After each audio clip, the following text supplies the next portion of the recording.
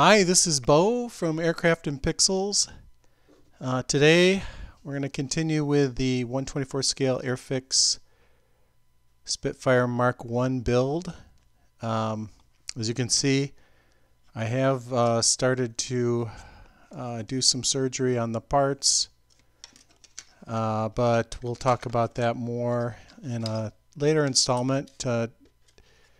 In today's installment, I'm going to just talk about some of the references that I'm going to be using off my bookshelf and from around the internet and so forth for informing how this thing is going to go together.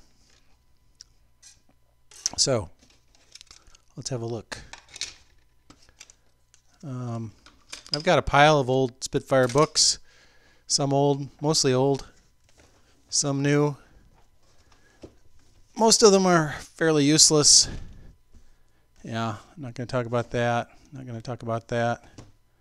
Not really going to talk about that or this. This one's pretty interesting. Yeah. So this is a Japanese publication from the 1990s. It's Aero Detail number 8. Notice they've spelled detail wrong. I don't know why. The other ones they have it spelled right on the cover, but you know, I guess translation. It is, like I said, a Japanese publication in the 90s. This was before the internet for those of us that wanted to have walkarounds. This was about the best that there was. So basically, although the title says Spitfire Mk I through 5, the walkaround subjects are all museum specimens of Mk I's. They're all in Great Britain. The caveat, of course, is that they went to the museum after their service life, and so, like almost all the Mk I's that are in existence, they have been extensively modified, and they haven't been modified back to really 1940 standards. So there's a lot of things on them that are not really correct for 1940 era Spitfire Mk I. But anyway, this is organized into in a kind of lovely way with detailed photographs of all the parts. Again, though, you have to be sort of careful. You know, the exhausts are not correct for a 1940 Spitfire. The canopies on all 4 of these planes are also Mk V canopies. Some of them have been retrofitted to have the famous crowbar, which was not in existence in 1940, from everything that I've read. And there's lots of other things too. So you have to be very careful. There are tons of photographs of these same 4 planes on the net right now that you can find. But this is kind of a lovely sort of, you know, one-stop shopping to sort of at least get detailed images of these 4 planes. There's also one in Chicago, another Mk I. It's the same as these in the sense that it's been pretty extensively modified. You know, again, these have metal ailerons, all 4 of them, which would not have been what they were equipped with in 1940. But these are cool books. If you can find it, I do recommend them. They're just kind of lovely. The text is not completely translated everywhere, so there are some mysteries if you don't read Japanese, which I do not. But you know, as a place to have, you know, at your thumbs, a Spitfire Mk I or a early Spitfire reference. It's a pretty nice place to start if you can find it. Besides the walk-around photos, there are some color plates, color drawings of the standard camouflage schemes, which, as far as I can tell, are pretty accurate as far as they go. You know, famous evolution of the underside schemes. And there's also some nice you know, cutaways and detail scrap drawings This is a Merlin Mark II, unfortunately. You know, Mark IIIs are what you'd find in a Spitfire in 1940. So that's sort of, you know, it's a good drawing as far as it goes, and you'll find this drawing on the net all over the place. It's been copied in a million Pinterest boards. But anyway, so this is this book, and it's pretty nice. I recommend it if you can find it. There's also plan drawings in the back. There are some errors on these drawings that I've picked up. Pretty small, pretty minor things, but things, gotchas like this little access point for the, I think it's for the battery or it's for something.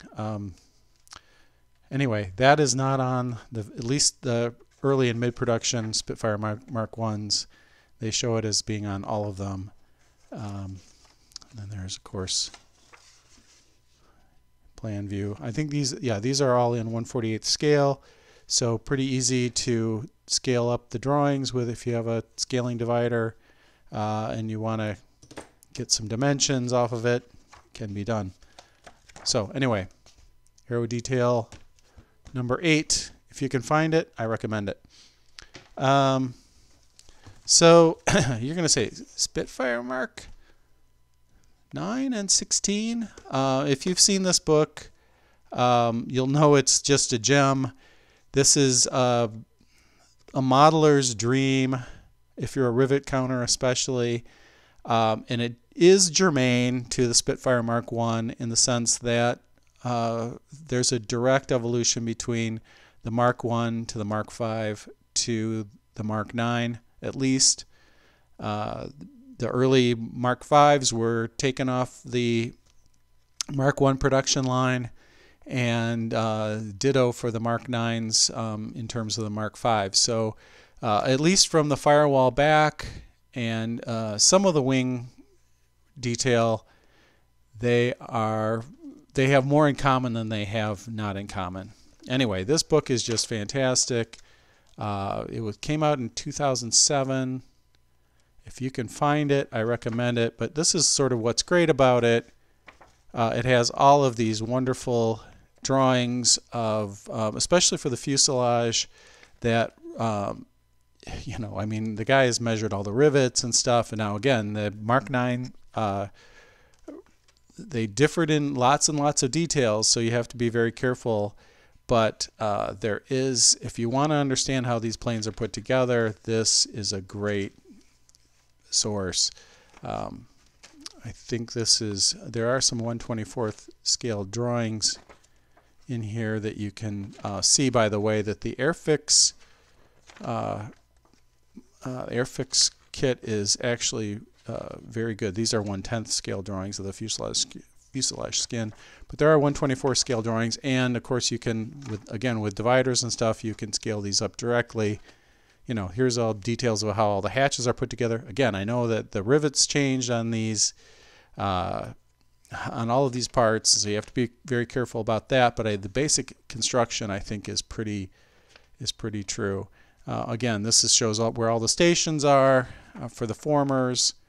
And anyway, this book is just crazy. If you're building a Mark IX, you got to get it. If you care about, the nitty-gritty details. But it's still useful even for a Mark I build or a Mark V build, for that matter. Again, everything from the firewall forward pretty much does not apply, but from the firewall back, especially the fuselage, there's a lot of interesting stuff to understand about how these things were put together. You just have to be careful with the details. Rudder pedals on a Spit Mark I were not the two-step kind. The undercarriage mechanism, of course, was hand-pumped, at least on the early ones, and so on. The seats different. They had metal seats in the Spit Mark I. But, those things aside, the basic construction of a Mark I and a Mark V and a Mark IX pretty consistent. So anyway, that's this book, Spit Mk I and Mk XVI Engineered, excuse me. Might be hard to find nowadays. It's worth looking for, especially if you're building a Mk IX. Okay, so the last book I have, at least in book form, is to show you is this ancient book, Camouflage Markings. Let's see if I can find. Yeah, my mom got this for me when I was 13. I was born in 1960. Pretty much on my birthday. It's actually, this is my wife's birthday. But it must have been from, yeah, she bought it in Chicago, one of the great bookstores that used to be able to go in and buy books like this. Anyway, this is Camouflage and Markings. I'm pretty sure this was a serial publication like Aircraft and Profile was. Perhaps not. I'm not really certain, but it's certainly laid out that way. The chapters are one type at a time, and it only covers Northern European RAF fighters.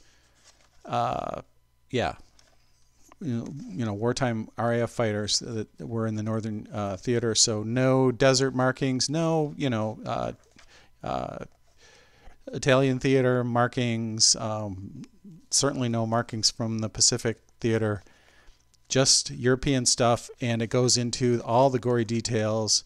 You know, I'm sure all about A1 roundels and C1 roundels and all of that, but here, you know, this is pretty much, you know, not straight from the horse's mouth, but I think pretty authoritative in terms of when markings were introduced, and of course this period of time that we're talking about, the early war period, was a time of very rapid change in the markings for these airplanes. You know, it was a time of crisis, a time of orders that were, you know, being entered and sort of countermanded almost as quickly as they were, you know, issued.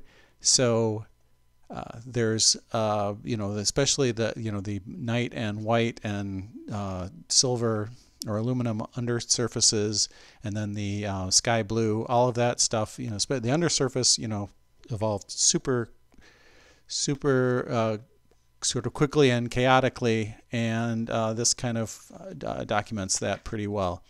So anyway, it's an old book, but I think it's a goodie still, and you know, if you can find this like on a old book reseller, it's worth having on your shelf. It's pretty wonderful. So anyway, that's the books that I have in actual print form. There's one other book I want to talk about. I don't have, I actually only have it in Kindle version, but it's called Spitfire Mk I P9374. It's the story of the restoration of, well, actually reconstruction, replication, restoration, I'm not sure what you want to call it, but it's a story of the wreck that they found in the sands of Pas de Calais in 1980, I guess. It was a plane that was lost before Dunkirk.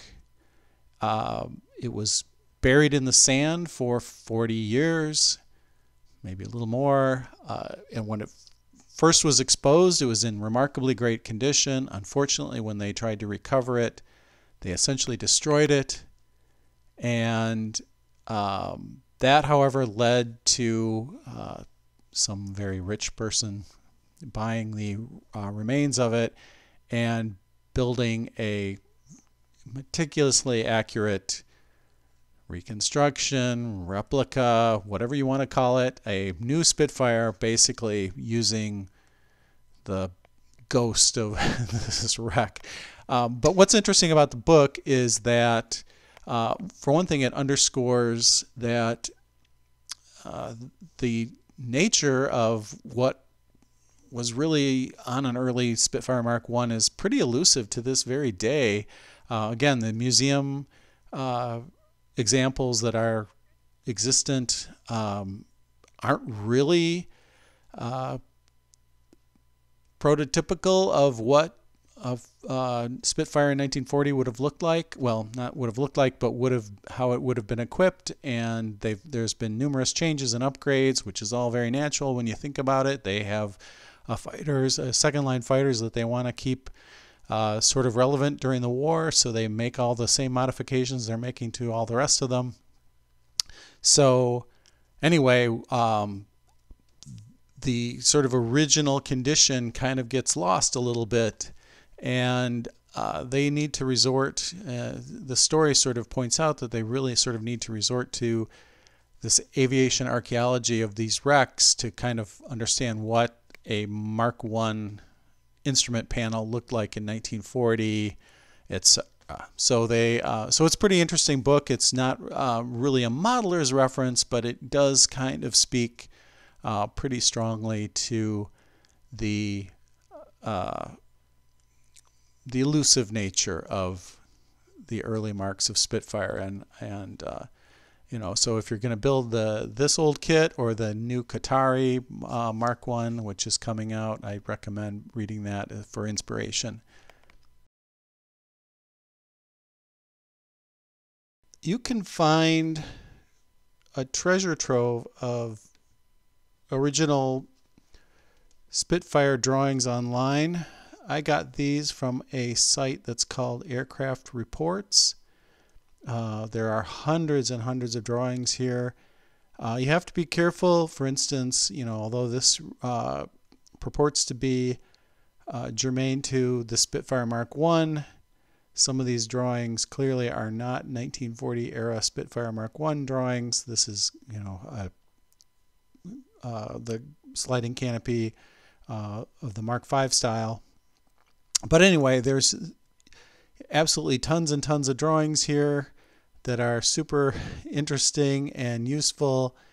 If you want to go nuts on your build, I recommend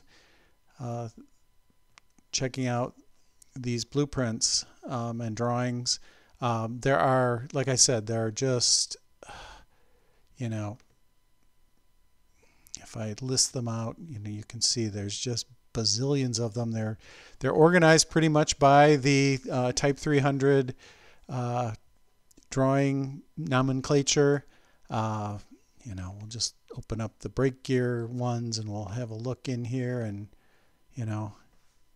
it's just crazy. So lots and lots of neat information in here. Recommended. A channel here on YouTube that I really recommend is UK Aircraft Explored. I'll put a link to it in the comments. This is a fantastic in-depth look at the construction and operation of Spitfire Mark V's. In particular, again, there are tons of detail differences between Mark I's and Mark V's, but they share more in common than they are unalike. If you're interested in how the stuff worked on these planes, this channel is fantastic. There are, I don't know if there's 8 or 9 videos just on the Spitfire Mark V. Highly recommended.